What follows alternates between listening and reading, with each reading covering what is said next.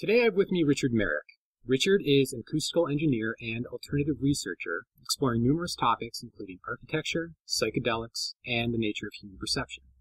He is probably best known as the author of both Interference and Bermuda's Blueprint, where he explores the intersection between these various topics. Richard, thank you for being with me today. Hi, John. How are you doing? I'm doing good, thank you. So, starting off, can you just provide us with a bit more information about your background and how you settled into your role as a researcher? Well, sure. It's a long story, but I'll do it as quickly as possible. I'm an entrepreneur in the tech industry. That's been my career, primarily focused on the early multimedia and game development, graphics, some search engine development, and then various internet technologies. And started a couple of companies up over the years, and back in 2006, I decided that I was going to sort of get out of that world and focus on something that I had an interest in very early on in my teens and early 20s.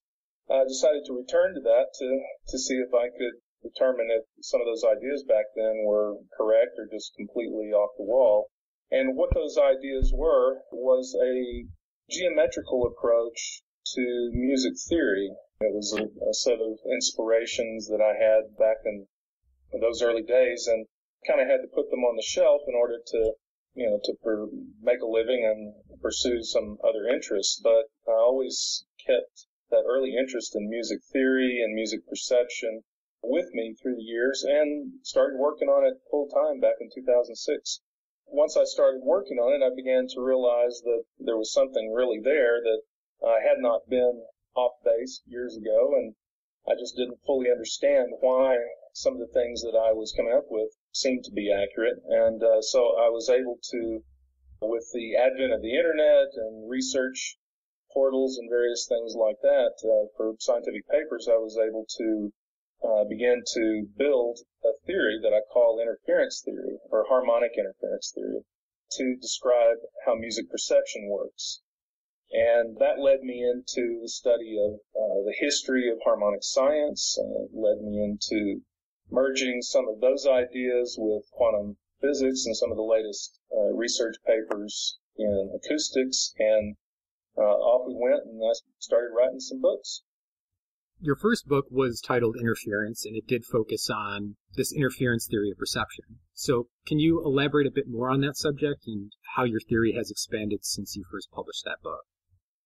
Right. Well, if I had to explain what interference theory is, it's really pretty simple. It says that the same physics that are at work in music, or the transmission of music through the air, which is waves that are essentially interfering and creating these composite, very complex waves that hit our eardrum, that the same physics at work in that is actually at work in the formation of the human body and various organs, the human brain, the auditory system, and that in the simplest explanation, the human body and other life forms are a form of music. It's a interference pattern of resonating atoms, primarily carbon and water, that are creating certain patterns that are universal, and that when we listen to music or listen to sound of any kind, but music in particular, we're doing a pattern match of those interference patterns out there in the air with the interference patterns of our own physiology. And by comparing the phase shifts and the alignment of those, we're able to actually recognize musical patterns and sort them out in our auditory system and our brain, and are able to ultimately feel them and emotions. And so this theory that I propose is kind of a bridge. It's a theory that's common to both sound and the body and human life. It goes in different directions as a result, and I think that this theory is, in some form, the original theory that goes back many thousands of years and formed a foundation for ancient religion. And we find a very heavy emphasis on music and its relationship to the body in, ancient Vedic literature, the Rig Veda and Upanishads and things like that were developed since then. And that proliferated into all the various religions that we see today in one form or another, music being one of the foundational elements. Part of music is acoustics and geometry and symbolism, and the whole set of things comes out of this. And again, it all sort of in my opinion, comes out of this understanding of nature as a form of music. In reading the theory and understanding it more and more as time has gone on, I see it as kind of a merger of, you have Neoplatonism meeting this sort of newer field theoretical approach to understanding particles and matter. Now, that idea has been around a long time, but for a long time the focus has been on particles more than waves. And so only more recently, I think, are people coming around to that idea, at least on a explicit level. So in that sense, your idea fits very well into what we're already starting to grasp about the quantum world and the subquantum world, about how these things are not really corpuscular, they're distributed waves, and they interfere with each other, and that is where we get, your probability distributions. All the weirdness of the quantum world has to do with interference. And so in that sense, this is very much in line with what we're discovering in quote-unquote status quo science as well. Would you agree or disagree with that? Oh, absolutely. And, by all the music people that I knew, they were just really put off by my use of the word interference for the title and for the name of the theory, because it sounds like it's a bad thing. If something interferes with you, it's keeping you from achieving something. And a lot of people think when it's applied to music that it somehow connotates something bad. But the truth of the matter is that everything, musical harmonies, disharmonies, it doesn't matter. Anything that is in the form of waves creates interference patterns. Now, the interference patterns, the definition of an interference pattern, which is very important, is that it's a stable pattern. And so if you have a lot of chaotic waves and dynamics in a wave-laden system, and there's no reflection, it's a very broad spectrum kind of set of waves, you won't necessarily get, and probably won't get, a stable interference pattern. And so when we talk about interference patterns or any kind of theory around interference, it requires stability and order. Persistence is another way to think of it. And so the most persistent wave pattern in the universe is a harmonic wave pattern that's composed of a standing wave, a fundamental standing wave frequency, with harmonics that, quote, piggyback or emerge or heterodyne, there's various words that are used in science, off of that fundamental. And it's in that patterning of harmonics that we get stability. And out of that stability comes things like star systems, planetary systems, life forms emerge from that, crystals, any sort of orderly matter, it ultimately comes from some sort of containment field, reflection, resonance, standing wave, and harmonic formation. And so the fact that that's a universal system, it's universal to energy being contained in gravity fields within a spatial structure, within a field of space, and pressure acts to create these, to bring the order together, and within that, and then there's a set of physics behind that, and matter and ultimately life emerge from that. And so when we listen to music, we're hearing that order in our own body. It's not just out there, it's also inside. Can you just briefly better explain maybe how do we get stable patterns in space? Because space-time, when you think of the ultimate open system that has no boundaries, you might think of space. So how do we have actual stable patterns? Do we conceive of space as a container? Or what are the boundary conditions for these waves to actually form and stay stable? Okay, yeah, so that's a big subject, and we'll start very simply that space is not an empty void. The idea that space was some sort of etheric medium or some sort of a structured medium through which light vibrated, for instance, was an old idea. It's been around since the Rig Veda, but Greeks, everyone just presumed that is what space, the ether, was that it was some sort of a structured field. And then in the early 20th century, the Morley Michelson experiment was taken to disprove it. However, in recent years, there's been very fine instruments that weren't available back then that are once again confirming that space is some sort of a plenum is the word that is better to use than let's say a vacuum.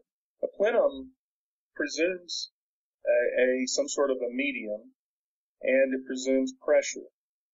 So space has fields of increasing pressure, and that's created by matter gathering together into clumps. And when it does that, it warps the field of space. And in quantum physics, this is studied as the chromodynamic lattice, which is a quantum field that is cubic, generally is the way it's treated. And really, since the beginning of quantum theory, it was presumed that space was cubic, because meaning at the smallest level, each quanta is a cube in its fundamental structure, because the most stable atoms or elements have electron fields that intersect the corners of the cube, and the ones that are less stable have electrons that don't. And so it was presumed that the stability of the simple atoms in particular were dependent upon the corners of the cube. Now, you've got people like Nassim Haramein, whose theory of the quantum field is based on the cube octahedron, and that space breathes between a cube, a pure cube structure, and a dodecahedron, and in between it intersects this cube octahedron. And that's a likely scenario from what I've been able to study, and it's compatible with harmonic theory, is that there is this resonance of space, and that when you create fields of pressure, which begin with gravity around clumps of matter, and are increased when you have, for instance, atoms of air, which create air pressure, and then you have atoms of water that create even greater water pressure, that the more pressuring fields and groups of atoms of certain elements you have, the more you create, at one level, you create spheres, and within these cubic fields. And then as something, let's say, in the simplest term, explodes or grows within this field, then it begins to assume structure. A snowflake, for instance, is under pressure.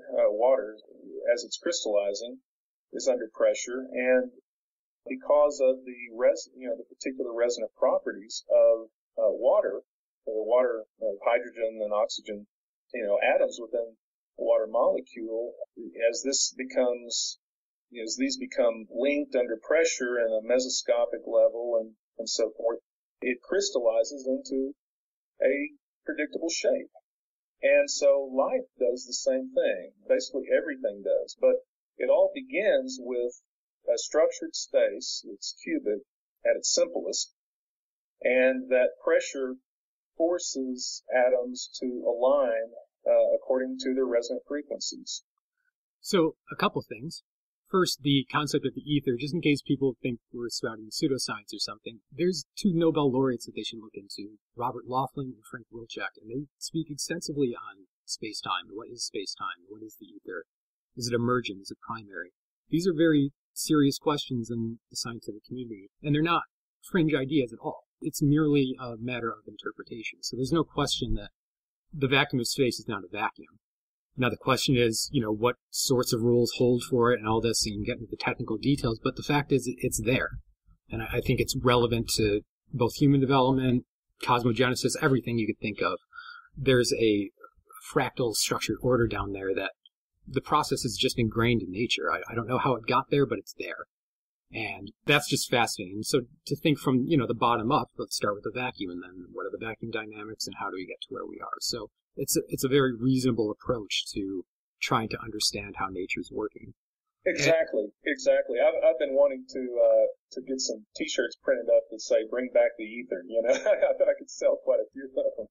And I mean, like Wilczek and Laughlin, they use that word explicitly. They're not shying away from it anymore. It's just been relegated to kind of the back of the bus of science. It's always in the equations. It's always it's relevant, but no one really focuses on it to the point where it's like, oh, can we engineer the vacuum? What can we do with it? How can we better understand it? So Yeah, it's just it was so out of style for so long that, some generations grew up feeling like it was verboten to mention or to even suggest it. And so much of the history of 20th century science, physics, was coming up with ways to talk about it that didn't necessarily infer you believed in it. right. Yeah. And it was modeling. It was all about modeling, not about reality, but modeling somehow. So yeah, it's now becoming much more accepted. I don't think they've got it properly pulled back into the educational system. That'll still take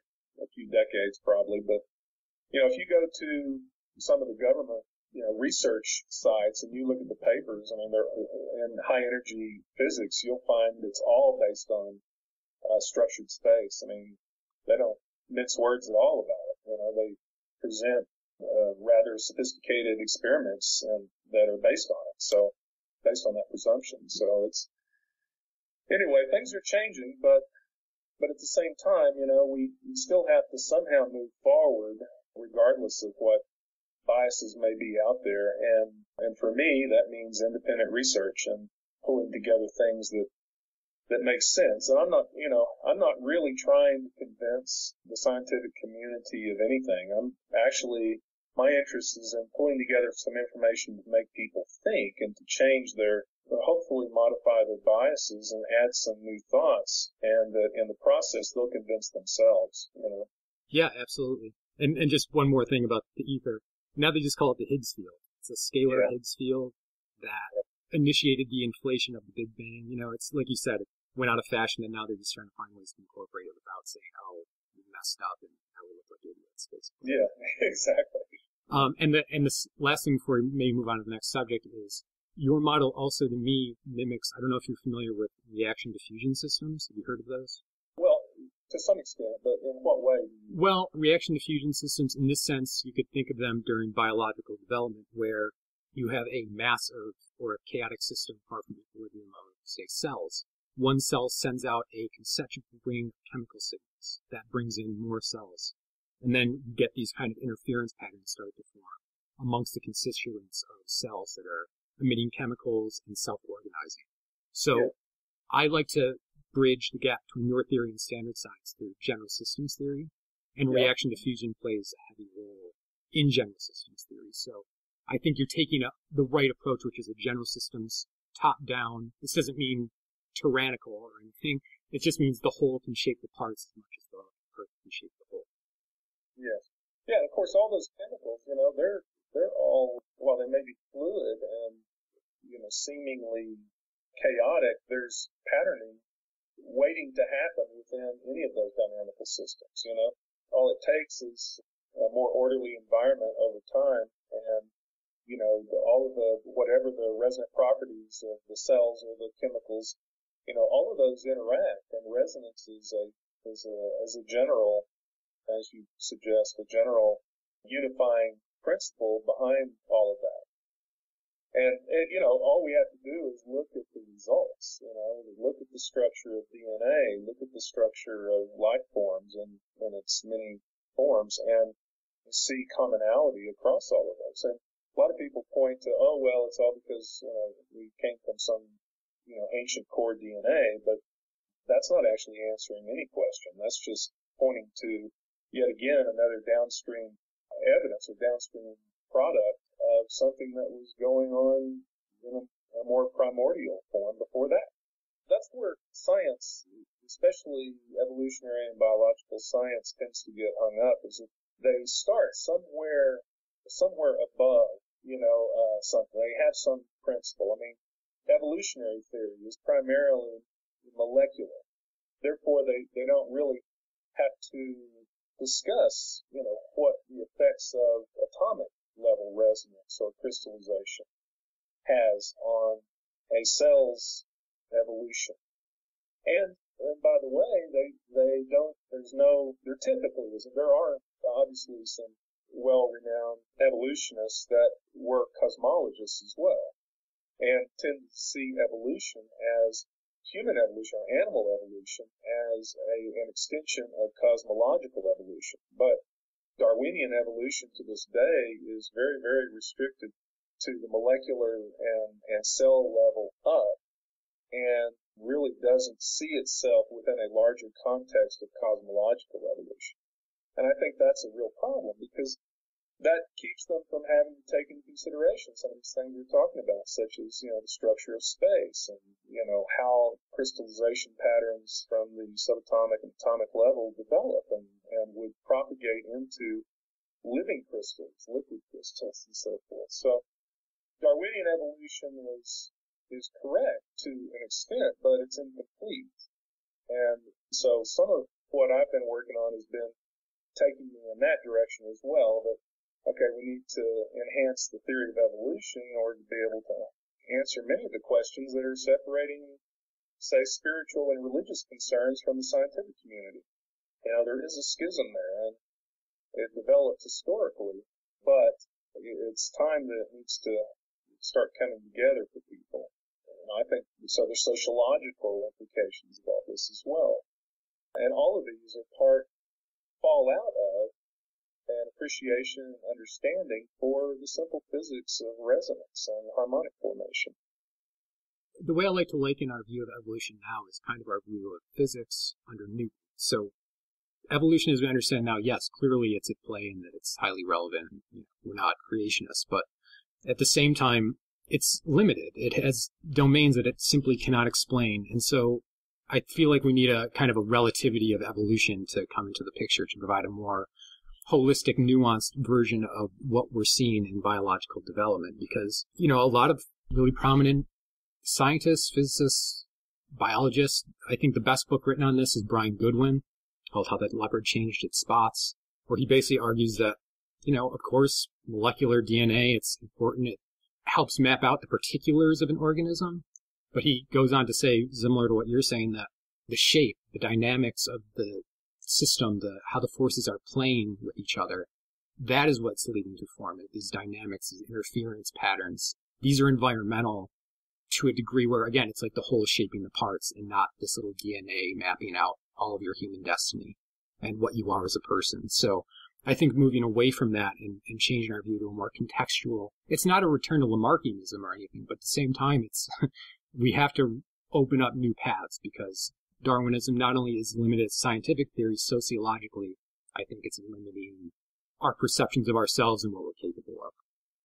It certainly is. And it's also heavily influencing people away from, taking anything seriously from the past, because as if all those millennia of wisdom gathering was just so irrelevant, because now we know things. And the truth of the matter is that we've really blinded ourselves to some of the things that all these people before us have laid out, not necessarily in the same way that we would today, but, they are pointing the way.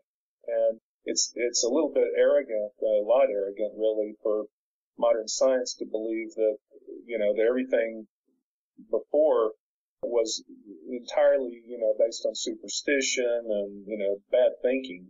The truth of the matter is that, every generation has had its Einstein, or its Max Planck, and they just said these things, and they gathered their information in a different way. They were much more based on observation than, let's say, mathematics and theory. It was very clear to them when they saw, the shape of a leaf, and then they saw the same shape in the shape of a beetle or human organ, that there was a relationship there. And that sort of thing is just not done anymore.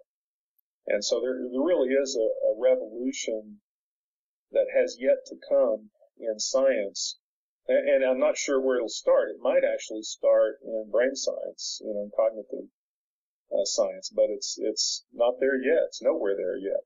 There are a few people that are working on, for instance, theories of consciousness based on resonance, wave patterning, and that sort of thing, but they are very, very fringe and not accepted. Their papers are not accepted for publishing and things like that in the major journals. So there's still a lot of work yet to be done.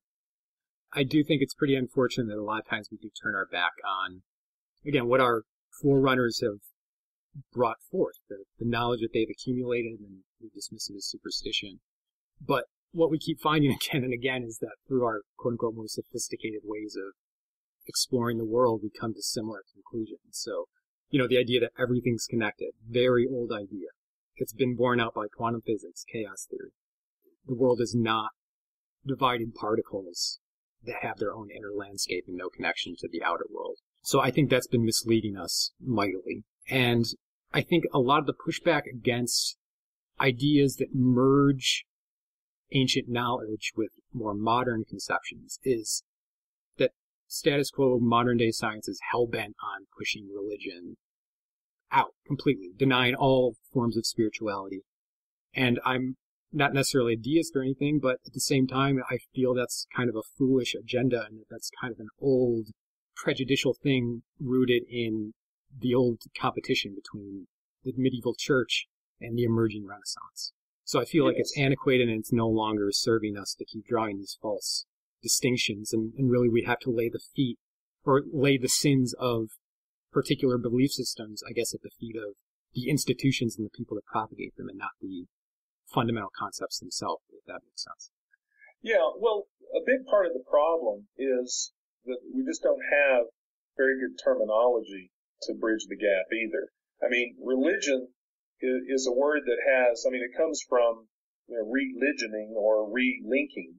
So the idea that it came out of a desire to relink, or the word and the various belief systems around that was based on the idea of wanting to relink, the human spirit or the human consciousness with God. Whatever God was, that, however they defined it, they wanted to relink. And so there's still a great gap or great hole of knowledge in conventional thinking as to what relinking is and what it meant, and the science and the fact that there was actually a science behind it that became, distorted and convoluted and corrupted over time into basically political systems. And that's what the Roman Church became, as it became a political and governing system, and it still is to this day. And governments actually came out of those religious organizations and laws. Western government in particular developed out of the Roman Church. And so we're still living within an ancient, worldview, an ancient, Roman political worldview that was founded in religious belief. And that, unfortunately, was a foil to the early natural philosophers. And I say the early, there's many of them. I'm really thinking of, all of them, while the Roman Church was in control of much of Europe, but also during the Renaissance, and Galileo's story being an example of the conflict between, the rational analysis and exploration of nature versus what the church said was reality.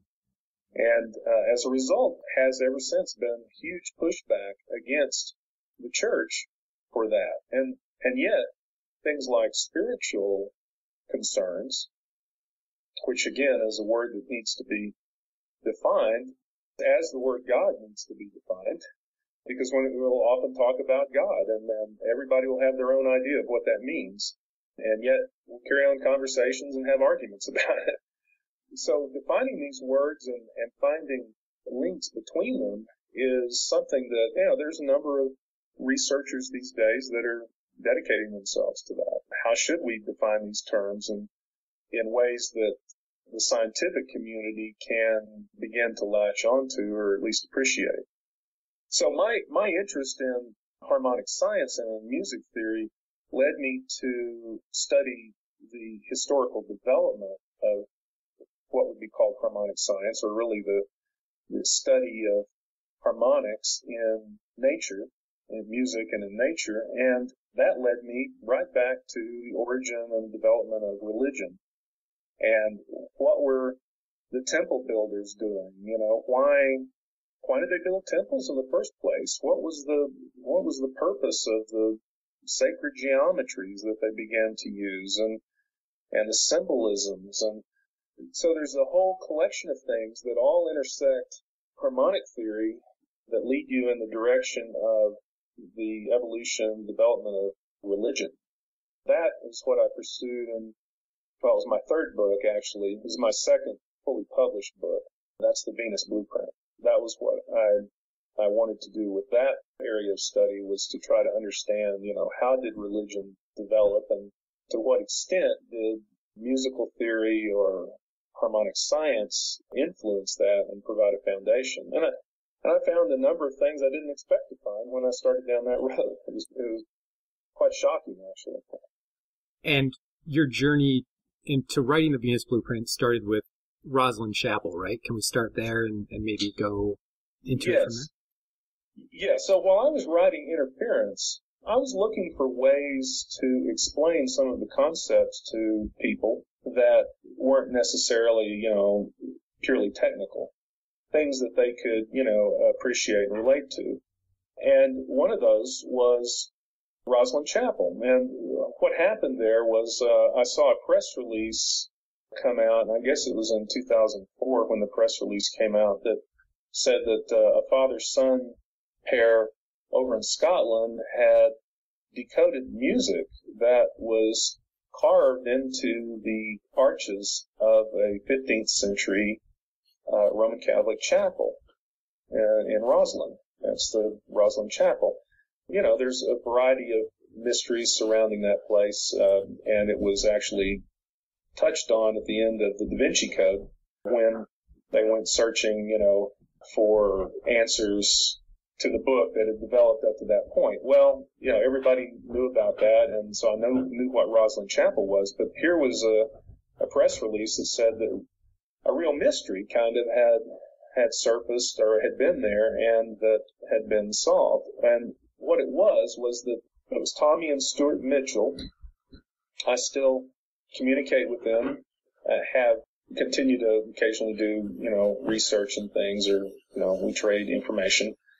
I ended up flying over there after some preliminary analysis of the chapel from a geometric point of view and symbolic point of view, and found a lot of things that pointed to that chapel being a chapel to Venus, to the goddess of Venus, in particular the Hebrew goddess of Venus, which was named Asherah. So I went over there, and they took me in and showed me, around, and, explored above and below ground, because it has a crypt below ground that's sealed, but they have a sacristy that's next to it. And I noticed, it's a beautiful place. Anybody who wants to just be completely blown away by what was going on in the 15th century in the early Renaissance should go there and look at this place, because it's a storybook in stone. But when I went down into the sacristy, I saw some etchings on the walls. And these are not carvings, but just like they took some sharp implements and etched some drawings. And some of it was astrological or astronomical, little stars and things like that, little pentagrams indicating certain stars and places. And right across from where the opening of the crypt would be, if it weren't sealed, was an etching of a tower that looked like an oil derrick a little bit. It looked like an oil derrick or an electrical tower, which seemed very sort of out of place to me, very odd that there would be a tower that was carved in the 15th century that looked like something modern, or quasi-modern. And so I took pictures of it, and from talking with the Mitchells and some other people, nobody really knew what that was or what it meant. Well, when I came back home after the trip, I started, studying different things, and I started with this idea that this was probably a chapel dedicated to the goddess of Venus, and that the planet Venus had something to do with it. And there's lots of other things about the chapel that indicate that Venus was a very significant part of it. I mean, Venus was the morning star and the evening star, and it rose before the sun in the morning, and it was considered the resurrector of the sun. And so there's a whole cosmology behind that, that Venus was actually the thing that sustained the sun and that resurrected it.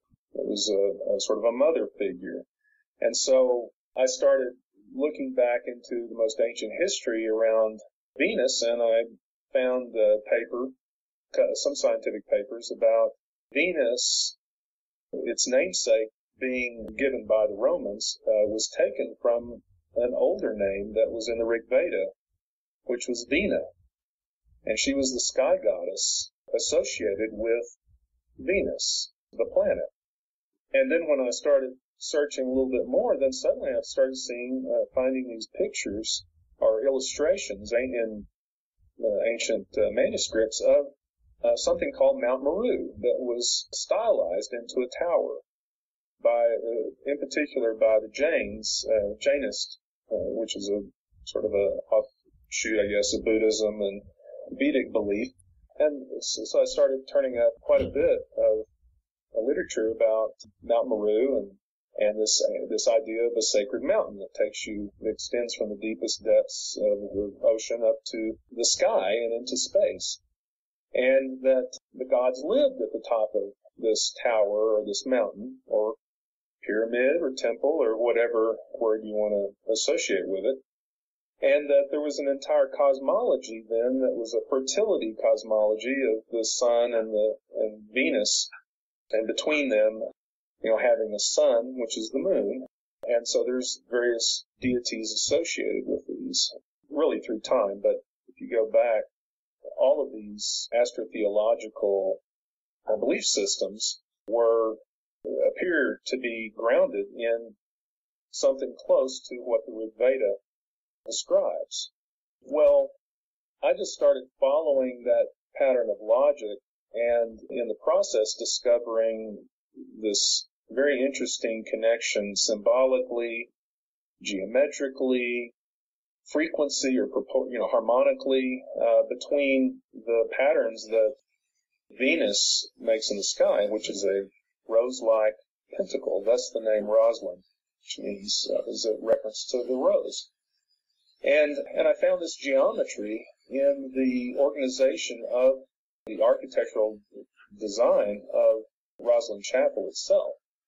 And what was a real surprise beyond that is that this particular geometry, this rose-like or pentagonal geometry, when it's organized in the way that it was with Rosalind Chapel, you find a double square on the inside, and you have certain acoustical properties that correspond to that. And it has to do with harmonic science again. It goes back to how harmonics form and things like resonance and damping and concepts like that applied to a stone temple. And what you'll find is that this double square allows sound to propagate freely within and so that you can hear very well at the back of this of such a building or such a room, a double square room, but that it won't echo because the diagonal of a double square is the square root of 5. If you know the formula for the golden ratio, it's based on the incommensurability of the square root of 5. You cannot propagate then these waves. Waves won't propagate. They'll dampen and deaden in diagonal directions and resonate only in orthogonal or right angles. And so you create order within this sacred space of a stone temple that's built with a double square. And looking further, you'll find many chapels, cathedrals from the Middle Ages throughout England and Europe were double squares, and they were specifically multiples of 72 feet. And so there's actually a relationship between, the measurement of a foot and the speed at which sound propagates through air at certain temperatures. So there's more to the old measuring systems than a lot of people realize. It was very much had to do with acoustical properties and what's been called sacred geometry. And the sacred geometry fundamentally has to do with this 5-point star configuration, and within that a double square that can be formed. And you'll see, for instance, the King's Chamber and the Great Pyramid as a double square. You'll find double square is used in all.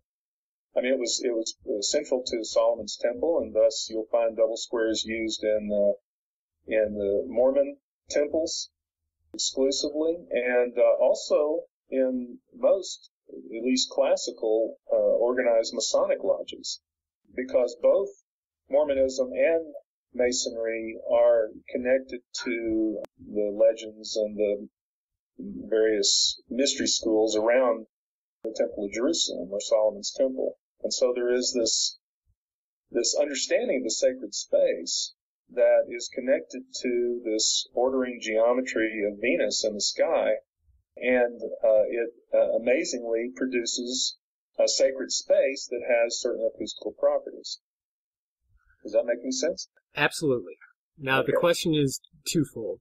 One, where do you think this science originated? How did they figure it out? And then, what were they using the temples for? And third, how do psychedelics Yes. enter into the equation?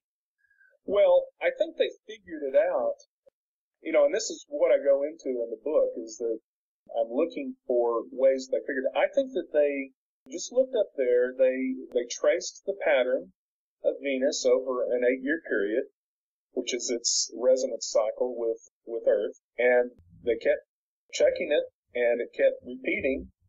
So they thought, well, this is the pattern that we're seeing in the sky is that of a rose. And then they look down and they see the same pattern in a flower and a rose, and they say, this is a sacred pattern. So let us use this as a blueprint, what I call Venus blueprint. Let's use that as a blueprint to build our sacred spaces. And it just so happens, I say it just so happens, it's not a coincidence, a random coincidence. It's very much part of the story, and that is that the human body and mammals, organize in a fivefold pattern as well. So they're looking at all this and they're going, okay, let's use this pentacle pattern in some way to build our temples. And when they did so, they began to realize that they could create stone temples that had certain resonant properties that enhanced, for instance, chant or any kind of singing or musical performance within the space. That it would have certain, let's say, calming or certain properties on the human brain and their meditative states, when they would have the right acoustics for their chanting.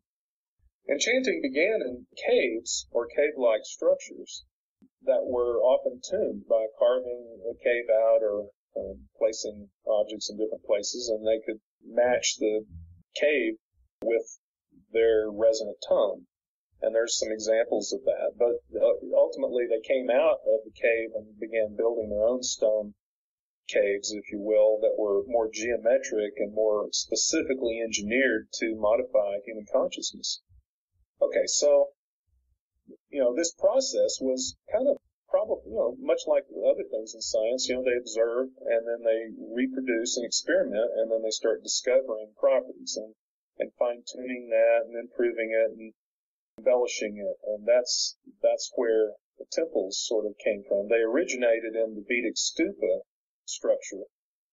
And so all of the domes and bell towers and things like that you see in both religious buildings and government buildings, in many town squares, all are Vedic stupas. And they're all based on this cosmology that is laid out in the Rig Veda. So even the most Christian cathedrals are really Vedic in their origin and meaning.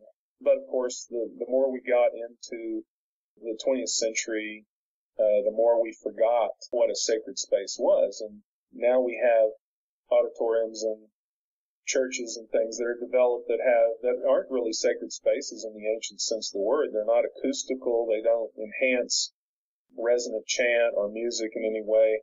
And they're really just to fit as many people as they possibly can into a space and preach. It's not about actually having personal revelation. So that brings us to your last question, I think. It has to do with psychedelics, which seems to come out of left field. And that was one of the things that was shocking to me as I began to ask the question, well, if they're using music and acoustics and harmonic science to modify human consciousness, and there are certain frequencies that do that. We don't have time here, I don't think, to go into it, but there are certain frequencies and certain tunings of a space, of a sacred space, that will enhance meditative states and induce meditative states. I began to say, well, what else were they doing in this space in order to modify their consciousness? And the minute you ask that question, then you immediately start looking at the communion drinks or breads that would be taken as part of these religious ceremonies and rites. And to this day, we still have communions in Christian churches, but of course it's either grape juice or wine.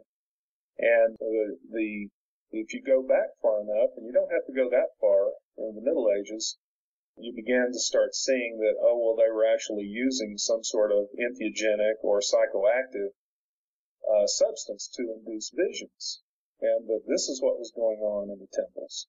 You find Roman Mithraeans, for followers of Mithras. They even had stone tubs along the edge filled with salt water, and they would take the offering for Mithras, and it would be a psychoactive drink, and they would literally get in the salt water and float and have a psychedelic experience, see into heaven and so forth. And you trace it further back, you find it through Babylon and Egypt, and you find it in all of the ancient religions. And you go back into, you look at read the Rig Veda, and you find that Soma, which was the elixir of the gods, was a central element to Vedic cosmology and Vedic religion. And so the idea was they would take the communion of the teacher plant or the plant god, and it would allow their consciousness to leave its body and visit the gods in the sky.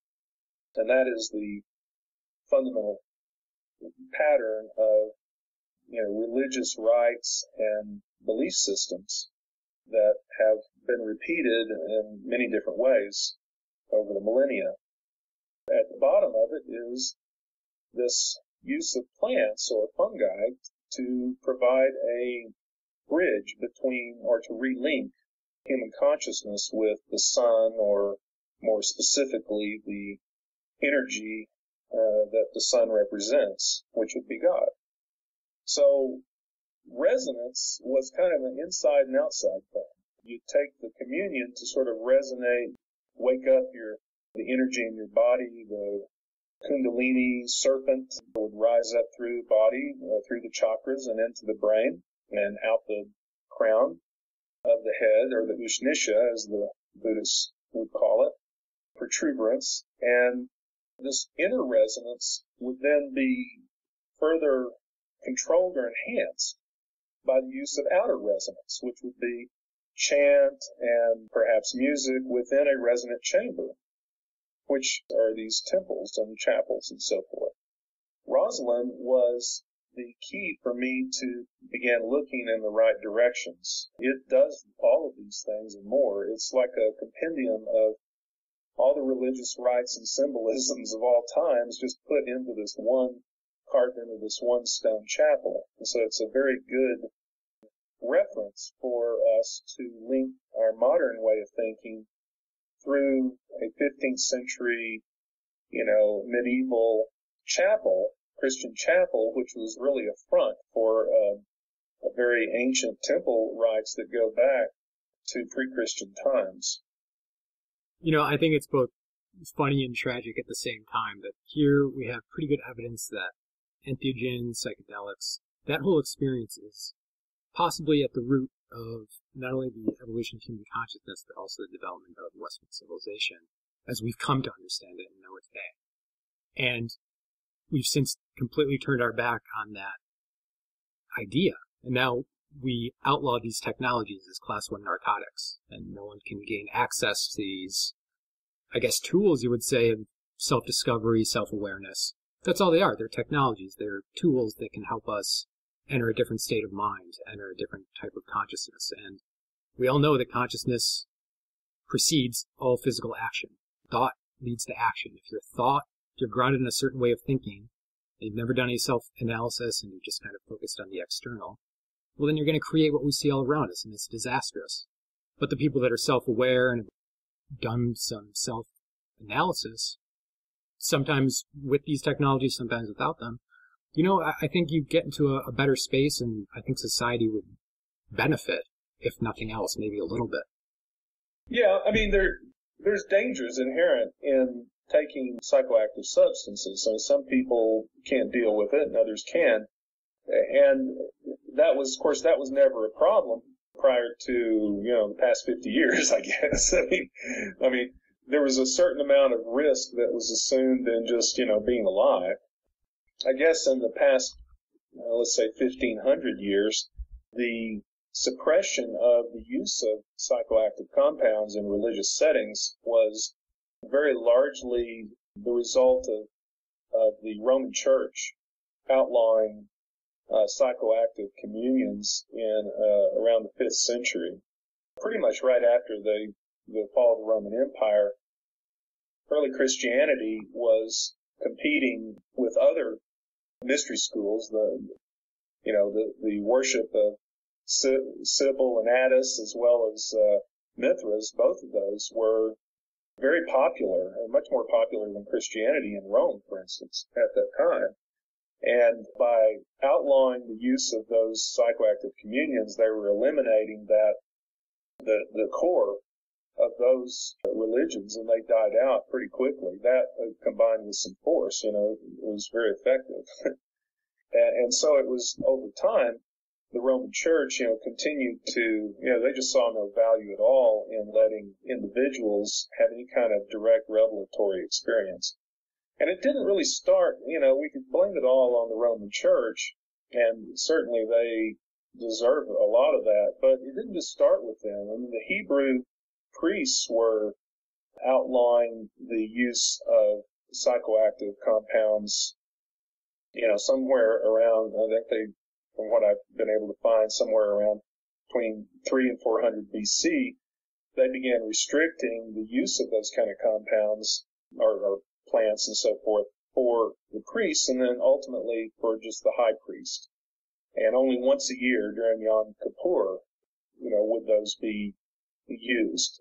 So there's been a tendency for the priestly class to want to keep all of that's magic stuff, secret, and for the laity to just depend upon the priest to tell them what they see. And that developed ultimately into the holy books, like the Quran or the Torah, the Bible, being that revelation, all of those visions that these different people had and they compiled together and that have been selected and edited out over time as being sufficient, and that people no longer need to have those kind of direct revelatory experiences if they just believe, in this particular faith. Same thing, though, for Hinduism and Buddhism. I mean, yes, there's still some Vedic priests that are doing some, some sort of psychoactives at times, certain times of the year, certain rituals. And, there's even some Zoroastrians that are doing it as well. But it's not, even within those communities, it's not well understood or acknowledged. It's pretty much kept secret. And yeah, like you said, this goes pretty far back. Instance that comes to mind is the Elysian Mysteries, where they would have that festival every year.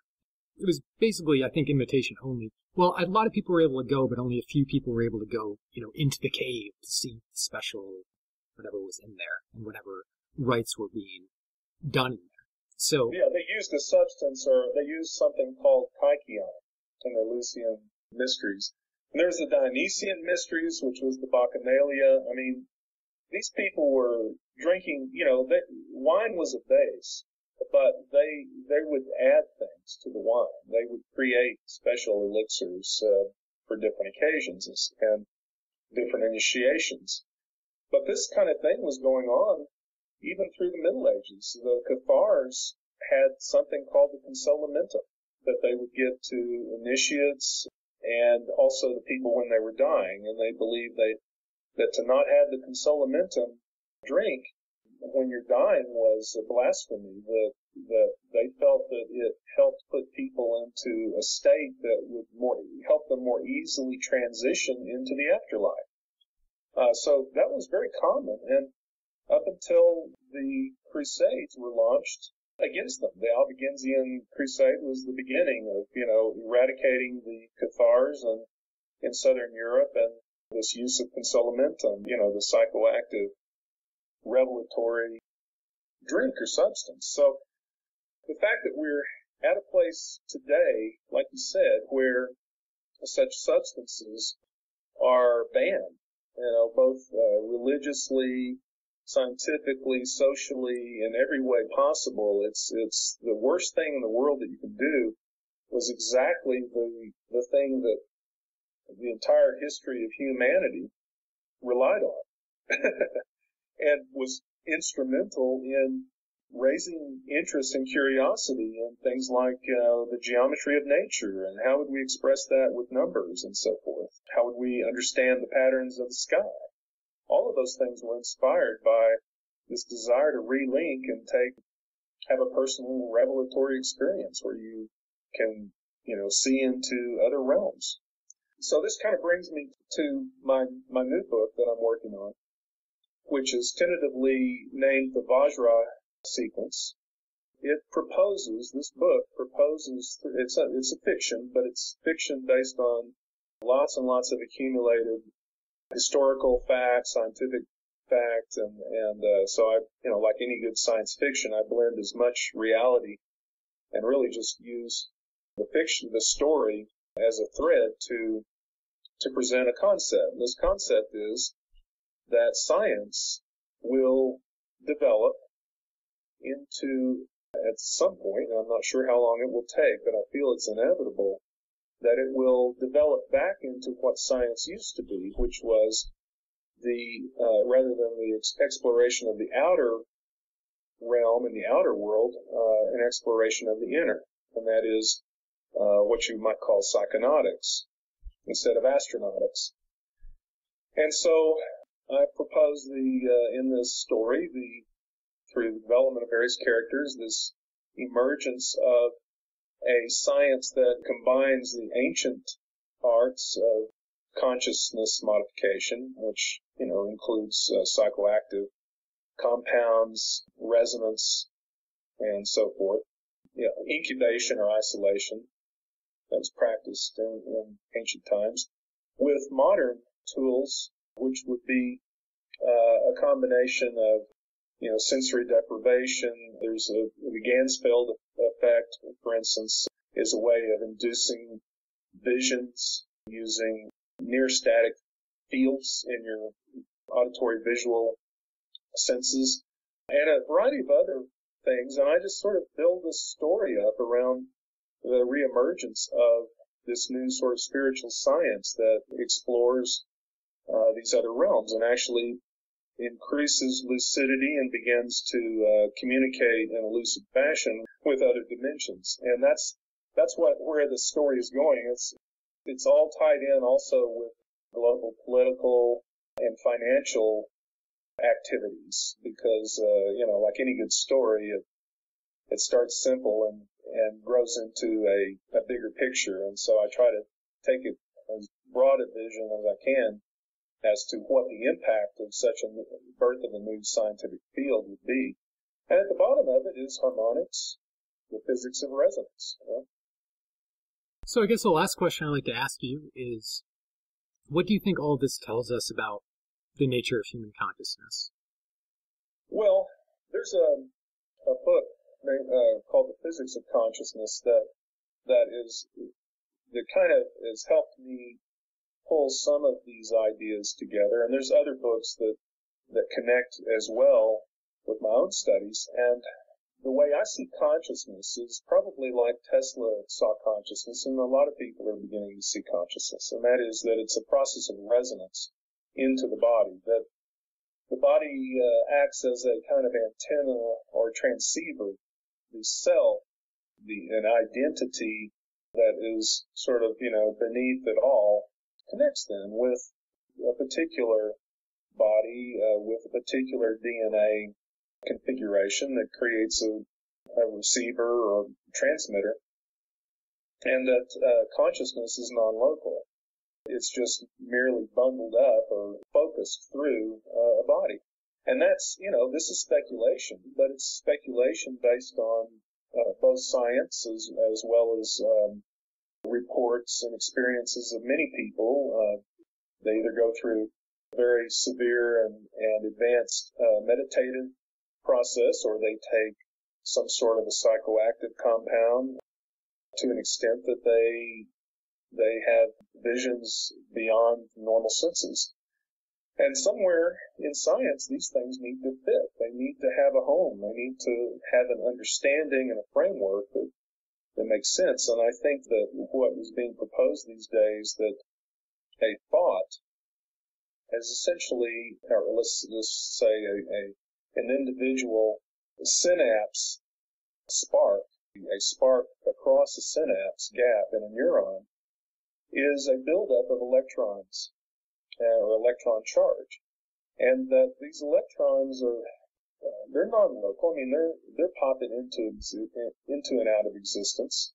Some are more stable than others, but the buildup of charge is largely a function of non-local charges building and or not. And so, if a spark across a synapse occurs, there is a very rapid but still variable process that's going on that involves or intersects non-local activity that we can't identify. It's not local. And so the question becomes, are there quantum effects or non-local effects at work in the brain, affecting thought and action?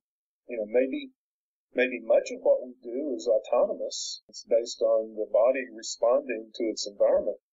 But this concept of free will or consciousness or identity that introduces more to, that's the ghost in the machine, if you will, seems to be supported by the fact that there's quantum effects going on, and that as science continues to develop, we're able to find these quantum effects more and more, this entanglement and so forth, more and more at the macro level of ordinary reality. And I think that in time, that they'll realize that this idea of artificial intelligence only gets you so far. You can create a response-based system that controls a robot, for instance, or just a computer, and it interacts with the environment and can seem quite human.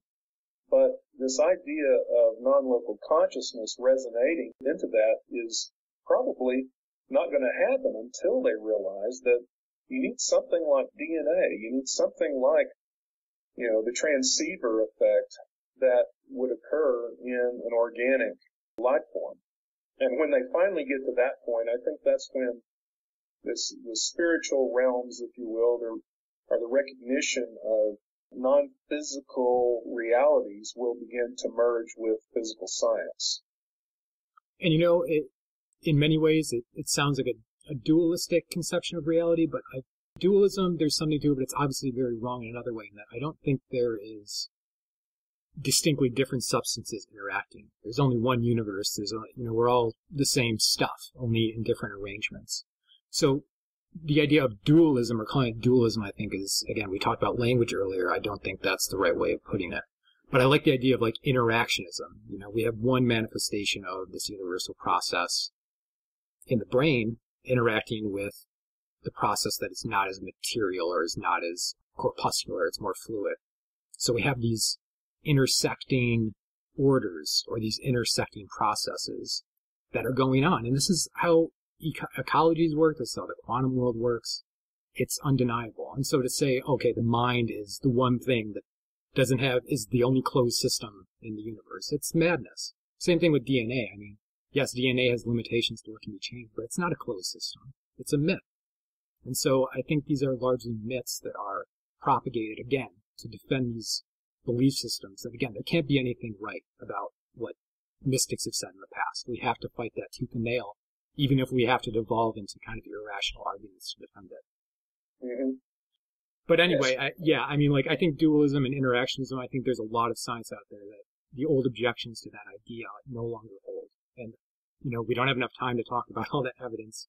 It would require a whole other episode, but I encourage people to go look into the work of people like Carl Pribram, Bruce Grayson, near-death experience stuff, psychedelics, anything you want. There's all kinds of gateways to find out really what's going on with the mind. So yes, there's a physical, mechanical aspect to the mind, like you mentioned. We can reproduce that in AI, but I don't think we can reproduce the human either. I think there's something very novel going on that we're only beginning to scratch the surface of. Yeah, and I would say, I guess, as a last commentary, and as part of what you're doing is directing people to do their own research, is that if you look into the work of, for instance, Dr. Rick Strassman and his studies on DMT, the spirit molecule, there's a book by that name. But there's also other research along those lines as well as to what kind of effects some of these psychoactive compounds have on the brain and the kind of experiences that people have. It's easy to understand. I mean, when, for instance, people take a significant dose of DMT, they will, in their own experience, leave their body altogether and find themselves in other places, often communicating with beings of some sort. And this, there's studies where they've dosed people like that and recorded what they experienced, and there's certain commonalities between these experiences and, for instance, near-death experiences or other sorts of strange or what you'd call paranormal experiences. And then you realize that this was very commonly done to meet the gods in ancient times, and that human civilization, that humanity has developed out of this relationship with the plant world as a teacher to consciousness, and to sort of being aware of the surroundings, becoming more objective and curious and all of the things that we think of as human traits. But much of this was inspired by these mind-blowing experiences that people have had for millennia. And that we may, again, one day return to some of those explorations, only in a more, perhaps a safer and more controlled fashion than what has been done in the past. And that there is some hope that doing so, it will start tearing down some of the old walls that were built, between the Roman Church and the natural philosophers, and that there will be more credence given to the understandings that the ancients had and that wrote in some of those ancient writings. I mean, I think every pantheon had its teacher plant or its mushroom or whatever, and that depending on what you took and the group you were with, you developed your group of gods. But at the end, they're all the same, and it's all an aspect of a reality greater than the physical that we currently tune into. It's highly speculative, no doubt, but there's a whole lot of real experience out there that's pointing in this direction, and I think it needs to be taken seriously. And truth be told, there's very little in this world that is not speculative when you really dig below the surface. Everything is true too.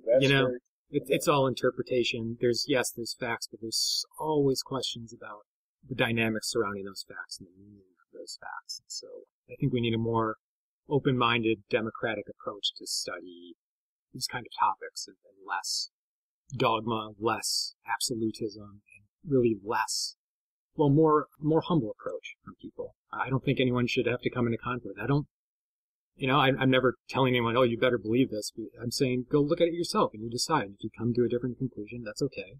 But don't tell me I'm a fool or, don't insult me. Exactly. Well, there's just as much dogma in the science world as there is in the religious world. And you have to break through all of that in order to try to begin to open yourself up to what might actually be going on here. Yeah, I mean, that's, for me nowadays, that's kind of what makes life so attractive. It really is a mystery, even though we're taught that it's not. And I think that's something we have to start rediscovering. And then that'll open up all kinds of new paths for people to be creative again. Because when you think that everything's decided, you have no impetus to be creative. Yep. So we have to start engaging people on that level. So, you already talked about your book, but before we get going, you want to just leave us with any parting thoughts or anything like that? Well, I would say I have a couple of pages on Facebook that has a lot of archived information and graphics and things like that people might be interested in. One is, facebook.com/interference theory is one page, and the other one is facebook.com/the Venus Blueprint. And then there's my website, which has a whole lot of information on it as well that can't be found in the Facebook area or in the books. And that's at interferencetheory.com. I would say that, I've actually got two books that are in the works. The Vajra sequence is one. That's the fiction novel, which will be a mind blower, I think, for a lot of people. Even if they know this material or are familiar with it, it's put together in such a way that's a lot of fun for presenting some of these ideas in a modern context or a futuristic context. And then the other one is called Harmonic Evolution, and there's a paper out there on the website that you can find under that area that summarizes it, and that was published in the Proceedings of the Natural Philosophy Alliance. And that anyway, there's other information there that proposes and describes my thoughts on how evolution could be extended to include atomic resonance as a ordering, as a guide, basically, to evolution at a more fundamental level. Anyway, there's other stuff, and artwork and things that I have done out there that are kind of fun. So I encourage anybody, if they want to learn more, go to interferencetheory.com. Yep, and I will provide links for people to jump to those quickly and without hassle. And I'd like to thank you again for making time for me today. It's been an interesting conversation as always. Thanks again. Well, thank you, John. We'll be talking.